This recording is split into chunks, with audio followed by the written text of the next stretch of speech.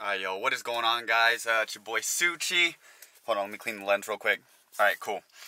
So we're in the FD right now. I'm about to crank it up. Today, we are going to go on a little POV drive. I have the this thing. I also want to go over, a lot of people ask, oh, we may have a vacuum leak. Well, that kind of goes into my topic. A lot of people ask, like, what's it like owning these old cars, like old RX-7s or old 90s cars, and I'm going to kind of just do a quick breakdown of, a quick breakdown of what it's like to own one of these cars and all the like little nuances and little things that, you know, you kind of just have to check up on versus new cars or something like I don't know, like a Prius or a Tesla or something like that, you know. So I'm going to go over that today. Alright, yo, what's going on, guys? It's your boy. We're back. I already did the intro, so I'm gonna get right into the video. I can't really see right now. God, there's a badass truck in front of me. Hold on, let me give this guy the sauce real quick. Just 1 sec. Let me give him the Gapple-B special real quick. Oh, never mind. There's a police officer right there. Never mind, guys. We can't give anyone the Gapple-B's. Oh my God, sir. Just cruising on the highway at legal speeds with my very legal exhaust and my California compliant turbocharger. Stop it, Cat. Alright, on to the video. So yeah, if you guys want to get into these kinds of cars, I get this question a lot, and it's like, it's a pretty complex, like, answer and, like, path to, like, even obtain one of these cars. But basically how I got mine like 3 years ago, so I got it before they jumped in price. But if you guys want them now, there's a couple of things you want to like look out for. The first is budget. You guys are looking to get this for this is generally a big thing for 90s cars is what's your budget? Let's say your budget is like $10,000. Don't go out and buy a $10,000 car. Do not spend your entire budget on the car itself. If you have a $10,000 budget, go out and buy a $5,000 car. Ooh. Go out and buy a $5,000 car, and then have $5,000 for whatever the car actually will need. And you may think like, oh no, the car's perfect. I'm buying a $10,000 car and it says all these things are done. Dude, the car's probably been through like, 5+ owners. You don't know the complete history of the car, so you don't actually know if these things are done unless they're like very detailed, like in the books, like in the Carfax, like type of maintenance. But that's also very rare. And if you are buying a car like that, the price tag's not going to be very, very affordable. It'll be at the highest point, right? That's the kind of like, that's like a cars and bids car.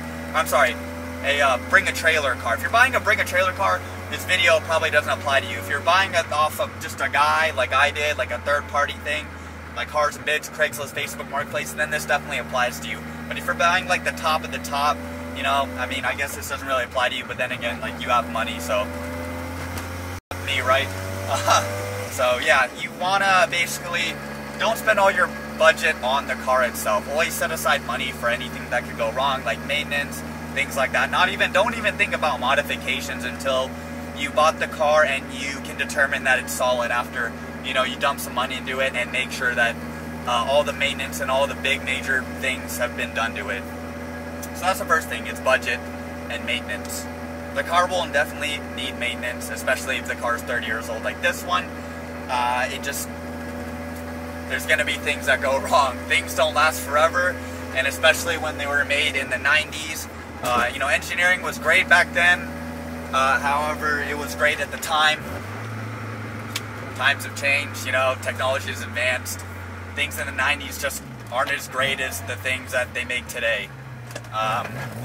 For example, the turbocharger system in this car was custom made, the manifold, and then the turbo is obviously made in, I don't know, like 2010 or something. I forgot when the Gen 2 Precision Turbo came out, but it was within the last 10 years.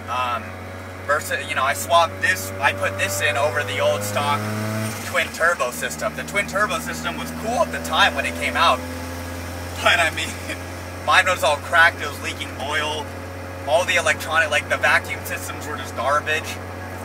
So, like I said, it's great, you know, if you maintain it, but my turbocharger system, the stock one, was not maintained in the car.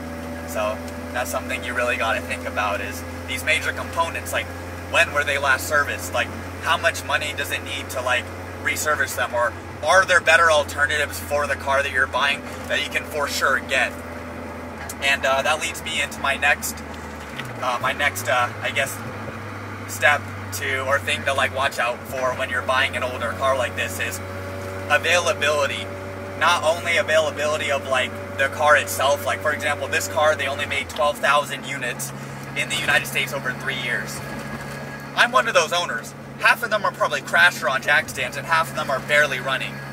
I count as one of those barely running ones. So you got to think about that. You know, it's taxed. These cars are taxed, especially when you get into FDs. 240SXs, you know, I have one. There's still quite a few out there, but they are rising in price. Then let's talk about availability of parts. So if I want to get interior bits for this car, like my old cracked like lid covers here, they're discontinued from Mazda.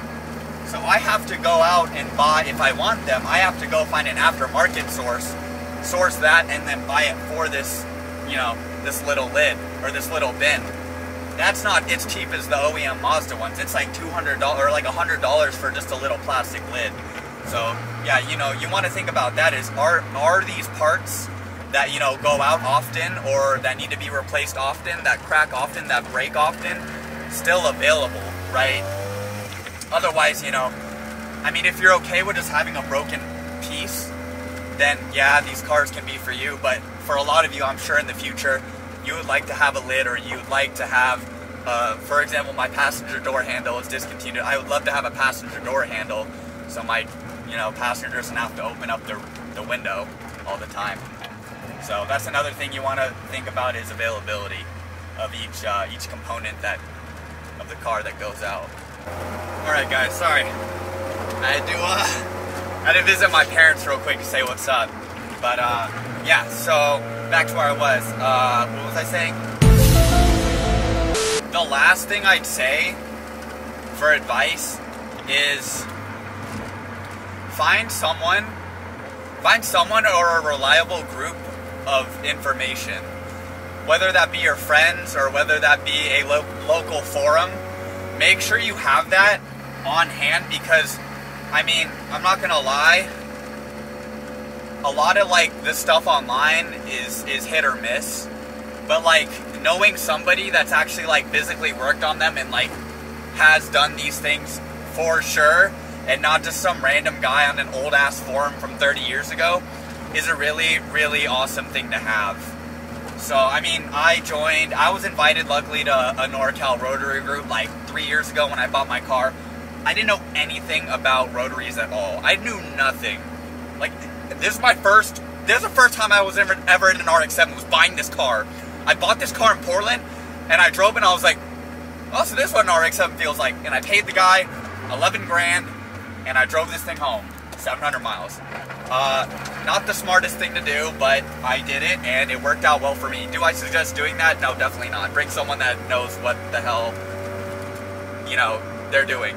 So, yeah, but anyways, I joined the group, and then all the guys are they're a little older than me. They're probably like around like 10 years older than me. Maybe give or take more or less. But yeah, they're all a little bit older, and they invited me to a video call. And I remember I was in my college dorm, they called me for like an hour, and they just went over the whole breakdown of rotaries and just all the basic information I should know. And it was super, super, super, super helpful, because it really gave me like a perspective of like what I'm getting into. Even though I had already bought the car and I had already gotten into it, but they recommended me the local shop. They recommended me Sake Bomb to go to. You know, I went there, I took the car there because it needed some work, and yeah, they're all really helpful. If you can't do the work, if you cannot do the work yourself, which I wasn't able to back then, or I was too afraid to, find a trustworthy shop. So for me, I went to Sake Bomb Garage. They're a very trustworthy and awesome local shop. They're actually one of the only rotary shops in the Bay Area, but they're also like the best. So I know that people from even LA send their cars to Sake Bomb, or from out of state send their cars to Sake Bomb for service. So, you know, I took my car there, and it's been running ever since. I only recently, maybe like a year ago, started doing my own work, but the first like 2 years, a year of ownership, they did all the major work, and the cars ran like flawlessly mechanically. So big shout out to them. And yeah, it's basically just find people that know what they're doing, that can either give you or help you out, you know, with the car, or give you information to help you out with the car. Because without that, you're just going to be relying on people from 30 years ago on the forums and just old, outdated kind of information that can be relevant, but you really got to dig for it. So that's really going to help you out when you're dealing with old cars like these. And it's really helped me out, and it's really helped me even wrench out my own car. So shout out to all those people that have helped me out. And yeah, that's pretty much it. And then I guess one last thing is have another car. Don't make this your only car. Do not make this your only car. That is the dumbest thing you could do. If it is your only car, do not be upset or surprised when you gotta Uber somewhere, or you gotta ask your friend for a ride because your car is on jack stands, or it's not operating, or something's fried out, something happened where it's not operable. You can't be, as the car shuts off. Yeah, you can't be upset, you know, or surprised when the car inevitably breaks down. There's a reason why they're called project cars, right? It's because they don't work like dailies do. They don't work 100%. Even dailies don't work 100% of the time. Project cars work even less of that time. So yeah, those are the things that you just kind of want to look out for. But yeah, so I guess those are all the steps that you want to take and just kind of know before you get into one of these cars. And other than that, if you're ready to do that, go out and buy one. If it breaks, so it's not my fault. Yo, what is going on, guys? If you made it to the end of the video, thank you so much. I hope this was like a cool, informational video for you guys, because I get a lot of these questions, and I just kind of want to like throw a video out there where it like kind of explains like what you should do. Yeah, it could have been summarized a lot faster, but I also wanted to like give like my perspective and also my own experience, and not just tell you, like reiterate things that like you can just Google, you know. I want to give you guys like my own personal experience with my RX-7. It's like real advice. It's like it really happened to me, so it's not just some random like, oh, 5 easy steps on how to buy a project car on Google. Like, no, there's like, I lived through it, so I just want to tell it through, I guess, yeah, my experience to you guys. But anyways, we do have all these stickers for sale.